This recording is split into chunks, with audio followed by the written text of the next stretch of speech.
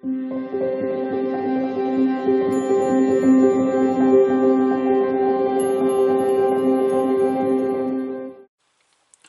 beautiful Pisces, and welcome to your second reading of the day, which is the flower spirit number 10.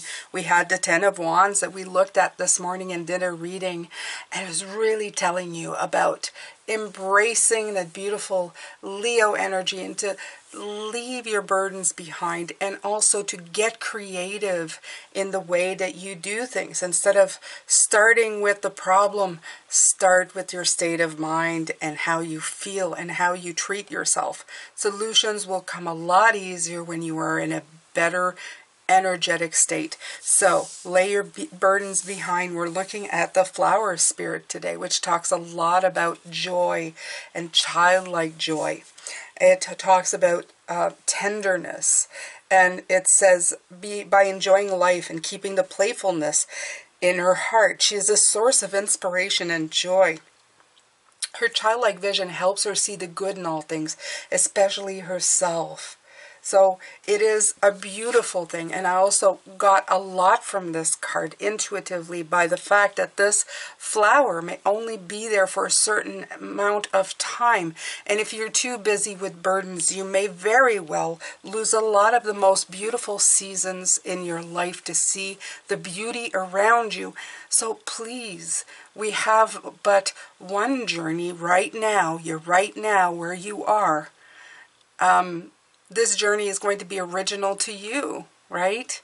You're here doing this specific path, life path here with your body and your spirit. Please enjoy as much as you can and get strength and creative in the way that you get things done, okay? All right, so I'm going to pull some cards. I'm going to pull from the Map Oracle and the Good Tarot. I'm going to pull the cards first. And then we're going to take a look.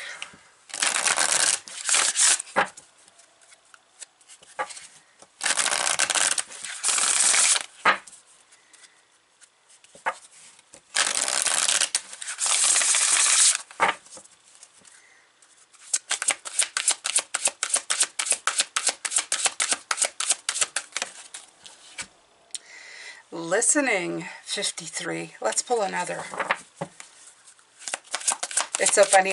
I was doing the dancing thing this morning, so it's funny that they have listening and they have musical notes here. Listen to the music. Maybe listening to the music yourself, right? So here is that 10. Here's that mountain. Here's that mountain. It's written mountain. There it is. Okay? That mountain of grief. I think it's to deeply listen to yourself and what kind of energy you're feeding yourself, Pisces, is what I feel here. We are dealing with how the past has been affecting you. And I feel that we're taught that a lot. We're taught that, you know, things go bad, to pounce on it, to try to solve it quickly before any kind of bad feelings set in. But bad feelings are already there. So the best thing you can do is just reverse that, okay?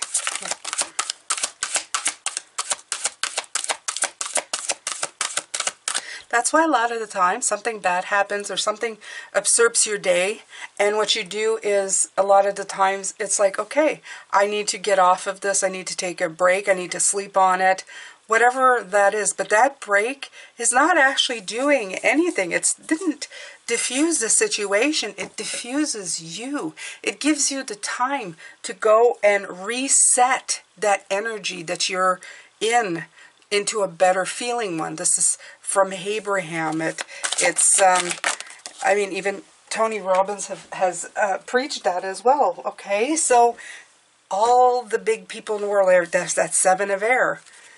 Okay, it's almost, in this case, it's stealing yourself away from the negative energy. Okay, taking a moment, going to see your feathered friends. Okay, doing something different.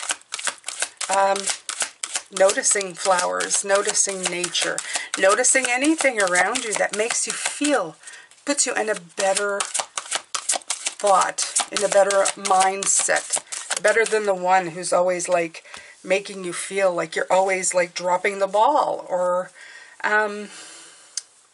This is the Five of Earth. It's the feeling of feeling alone in your burdens, feeling bad in your burdens. Okay? Let me see here. I'm going to pull all the cards. Oh. You got the Ace of Air, Ace of Swords, breakthrough.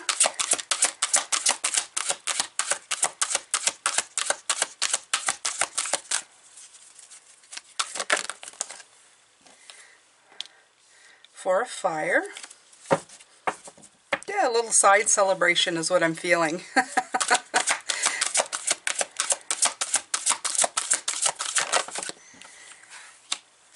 Five of Fire. Eight of Air. High Priestess. Eight of Earth. Let's push these aside here.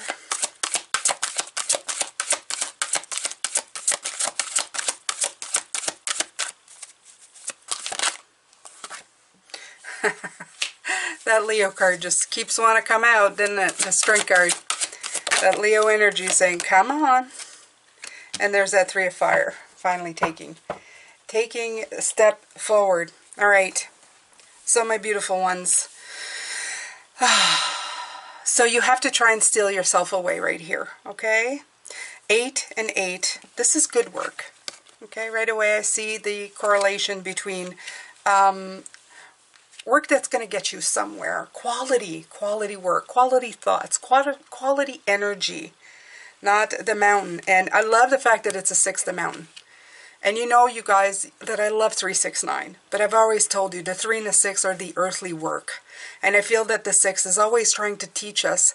So in other words, telling you that even in times of burdens, there's a lesson to be learned. It's a really big 6 moment. Aha, how do I get out of here? How do I escape the box or the mountain that I've given myself to climb when all I really needed to do is walk around it? By walking around it, okay? Free yourself from those negative energies, that feeling of that these burdens are mine to bear alone. That I am alone to try to figure all of this out. This could be one of them. First of all, you are not alone. You're never alone. Even when you're alone in a room, you're not alone. You have such intense spirit shining out of you that it is an impossibility for you not to be able to touch everything around you. We are all energy. You touch the walls. I touch the cards. I touch everything that is within me. I touch the people in this house who are still downstairs but away from me. You are never alone, okay? Not while you are here, not ever. So, these thoughts, these disparaging thoughts that we give ourselves that just increases our burdens. How do you get out of it?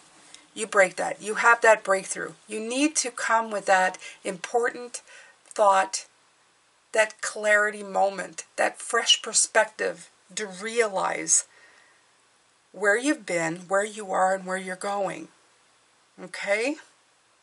Right now is the best place you can be, because sometimes you live in the past of the things that went wrong, or the things that you've done wrong, or the things that happen, or even the great things that happen, the nostalgic feelings that are there and that you're never going to have again. So see, it even ends up being a bad thought into the future, and you put all your hopes in the future. But what you need to take care of is right now. Right now, I'm a human being who's had such a great past. I've had past that was trying, but that trying past has given me such strength right now. And I'm going to take that strength and I'm going to carry it into the future. Okay, and that's what the Four of Fire is telling you. Take that strong and move it into the future, right? And then, and only then, instead of sitting there trying to figure out the conflict and feeling blocked, when you get into the right now, you're going to be able to receive right at this moment what you're supposed to. Okay? It's no longer going to be in terms of burden or winning or losing. You're going to be right now. I can do a lot right now. I'm neither winning or losing. This isn't an end goal today. Today is this moment right at this moment. That's it. So what do? Work on the good stuff. Okay? Work on uplifting those energies.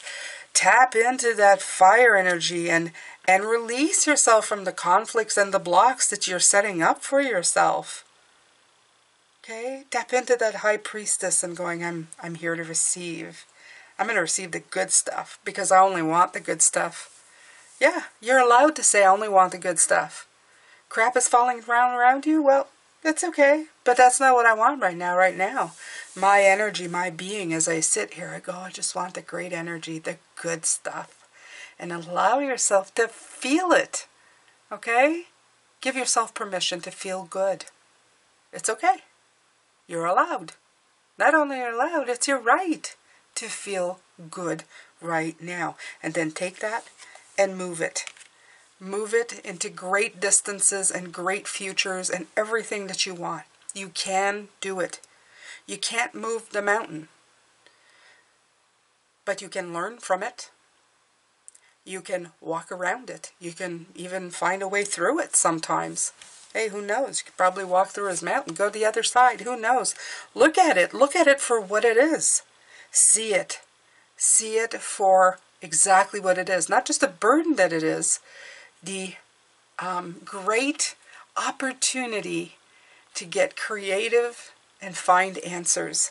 So in other words, really listen. Really listen to yourself. Not that voice that tells you that you're a failure, but the voice that tells you you're fine. You're fantastic. You're fabulous. And you most certainly can find a way out. This is nothing to you. It's music to my ears. Music to my ears. The elephant has often been recalled as somebody who has a fantastic memory. And I feel this is an energetic memory that they're talking about. The memory of everything you've ever overcome. Okay? You're good at this. Why would you defeat yourself now? Don't defeat yourself. You've had worse days than this. Of course you have. So here we go, Pisces. You have stability in your life. You have a solid foundation of things you know where you've been. You know where you want to go. All you have to do is perfect where you are right now. And the way you do that is by letting it come in. Receiving it. Receiving that beautiful passion and the guidance and direction of where to go. And, you know, by the time you're going in this, look at the fabulous colors. Look at this. This is where you want to go. I want to be on this shell, on this boat. I want to be going in that direction. Look at this. And you don't even need anything. The compass is behind her. The light is behind you. They're following. You are guiding it. This is the chariot all over again. Okay? But on water. You're doing it. Or is it air? Who cares? Wherever it is. You are bringing it. You are going where you need to go. Look at all of this. Oh, and there's also a candle. There's 3 of them. So beautiful. Of course there is. Butterfly. Butterfly on her face. Look at that. Is it clearing up? Do you see it? There. Look how beautiful. All right. So getting away from negative energies is going to help you find solution to the conflict. You have to realize at this point that this block is yours. And you can clear it. You most certainly can clear it. It's all a way of seeing things on how to fix it, how to look at it, how to understand it. Okay, my beautiful Pisces? So maybe I read from one of these. Which one? Do I have the map of the oracle here somewhere? I do. So, how about the listening? How about the listening? 53. Let's see what 53 has to say. Are you listening, Pisces? Are you listening to yourself? Are you being kind to yourself? When this card appears, you're being reminded that there is a time to listen. Now is an occasion for listening. Pay attention not only to what is being spoken, but also what is not being said at the moment, for the deeper message is not always obvious. Listen with your heart, not just your ears, and you'll find clarity. Receiving the listening card is a fortunate sign and ensures a greater understanding of your circumstances. Very nice. I like that. Right. It's gorgeous listening. you have it here too. Okay? She is a great inner wisdom keeper and inner wisdom receptive for spirituality, for everything, for your higher self, to be quiet and to listen to what is coming in so that you can find and seek answers within yourself. All right, my beautiful ones.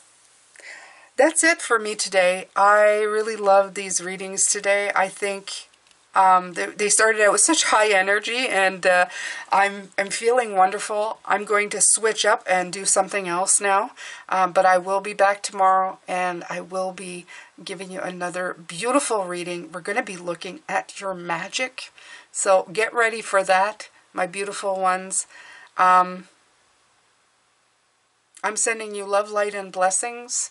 Take good care of yourself. I will see you later. Bye for now.